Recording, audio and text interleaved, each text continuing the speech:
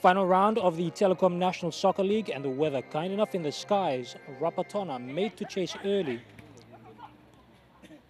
Johnson Turia in his first start of the season, joining Michael Foster up front. But it was Joshua Oscar with the first chance for Rapatona.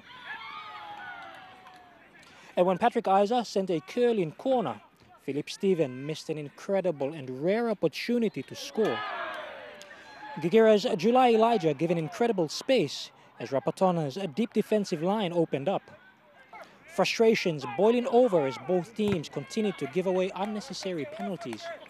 And Gigira continued to make use of the space that Rapatona afforded them. Pattison Elijah almost opened from the counter-attack though, brilliantly laid on by captain Michael Foster. The match heading to a break after a lackluster first half. The second half pep talk working wonders for both teams, and Ian Yanum came close for Gigira 7 minutes in. An almost goal coming in dubious circumstances, which then had tempers raging. Both franchises furious at decisions given by referee David Yareboinen.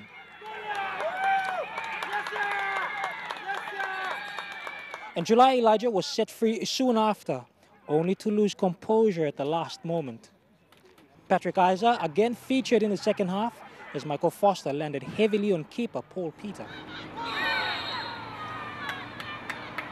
Multiple missed opportunities towards the dying stages of the match, the game ending in a 0-0 draw and leaving a sour taste to end 2015.